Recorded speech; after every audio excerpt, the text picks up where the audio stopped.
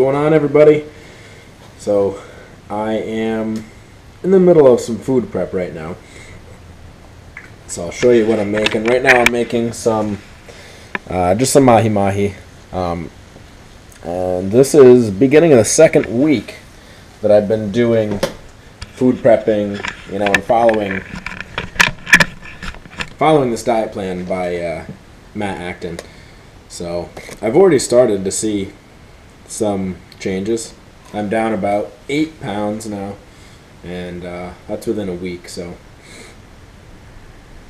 yeah, last week I didn't end up getting up a video. I've been trying to kind of figure out how to distribute my time with meal prep, which has actually taken a lot more of my time than I thought it would.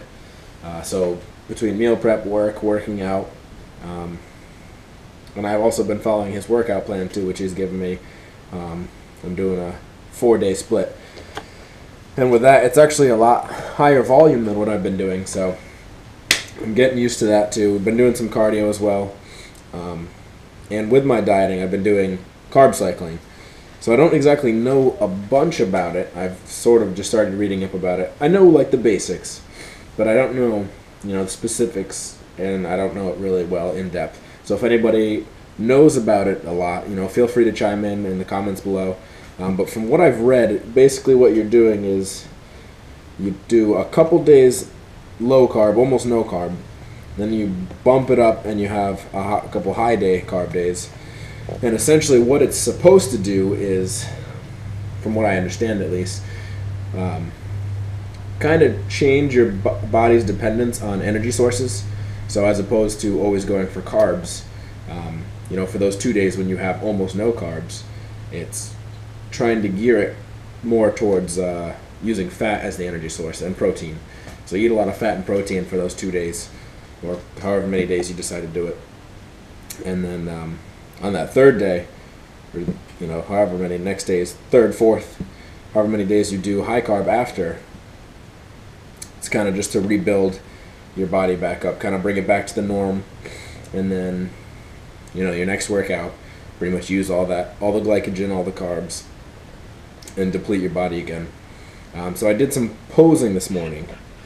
All right, I'll put a clip up of that, just kind of working on the posing, and next time I go to meet up with Matt, I'm gonna have to work on it a little bit more with him, just to get the proper positioning down and everything. There's a fine balance, which I never really realized there was. So the fine balance between trying to open up your lats as well as keeping your core tight, and it's actually pretty challenging. It's almost like doing an exercise itself. You're just holding and flexing, and to do it for a sustained period is actually somewhat tiring. By the end I start shaking a little bit. So I'm gonna go work on that more. But check it out.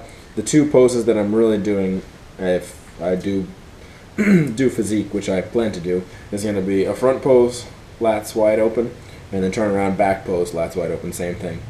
But I threw in a back double bi just to see what the back looked like, because you can't really see much definition just with the lat spread from behind. So check that out. Let me know what you think. I do see a couple more cuts since I'm down about 8 pounds, but we got a long ways to go before I'm anywhere near competition ready. All right. Thanks for checking out the video, guys. Have a good one.